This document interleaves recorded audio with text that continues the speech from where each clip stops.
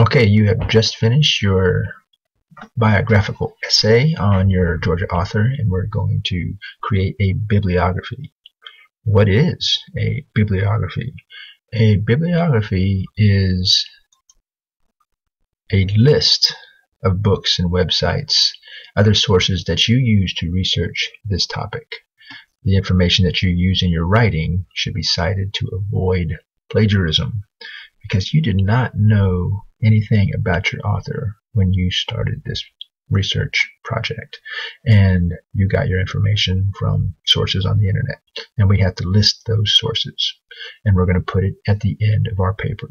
Okay, so we're going to go to the end of our paper, and we're going to type the word bibliography.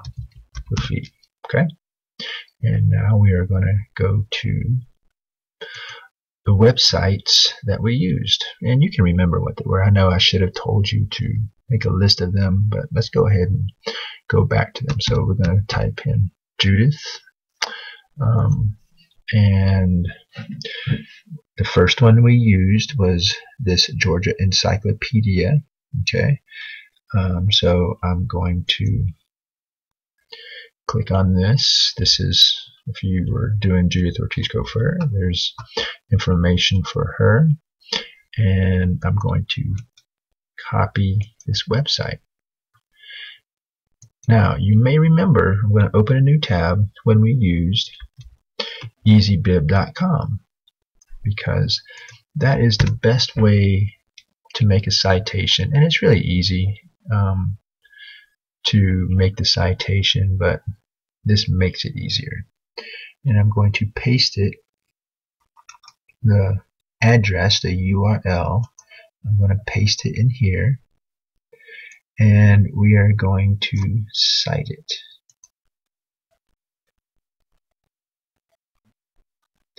Okay, I'm going to look down here, and it says we can gather information, and I'm not sure why it's telling us that.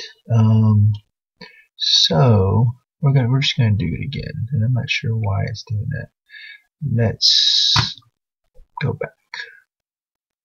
That's some of the things you have to go through in order to do this correctly. Oh, there it is.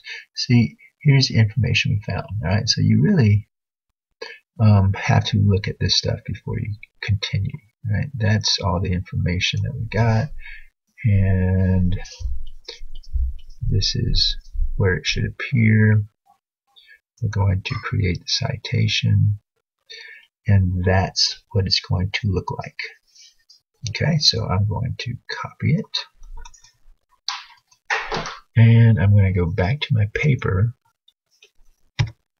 and I'm going to paste it in my paper right here. There it is. Okay, so we've created the citation, our first citation. Let's do another one. We're going to go to back to easybib.com. We're going to go back to our Judith Ortiz Cofer website, or the pages, and I think we'll use this one right here. I got lots of information here. This is her own website, I believe. So we're going to go back to easy. Did I copy that? Let's see. Yes, I did. So there is what I'm going to use to cite. And this is probably going to be a very short notation. Usually the websites that are for their personal use are very short. I'm going to create the citation, and there it is. We're going to copy, and there's our page, and paste. Okay, so you see it has the title, it has where you got it on the web, and the date. That's basically all it is. Let's do one more. Okay, one more. I like to see 3 on here, so we're going to go back to our web pages, And let's get this one. I know you guys probably used Wikipedia, so let's use it. Even though I said not to copy and paste stuff, let's go ahead and use Wikipedia. We're going to copy and easy bib. Let's see if Wikipedia is friendly.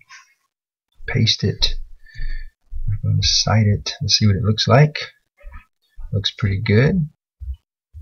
We're going to continue and create citation. And that's a nice looking citation there. Copy. Go back to our essay and paste it. Alright, that looks like a professional bibliography. Now here's one thing that you can do. There's a shade here, so let's just get this right. There's highlight. Don't want any highlight on there. We can probably make our text bigger. Look at that. Does that look good? No. We'll keep it on 12. I don't like that either. Let's keep it where it was, so it's just one line. Let's make the bibliography word bigger. And that looks like a finished bibliography. It shows us where we got our information and away from the rest of our writing. And we're good. We're going to save that and we're done. I hope this has been helpful.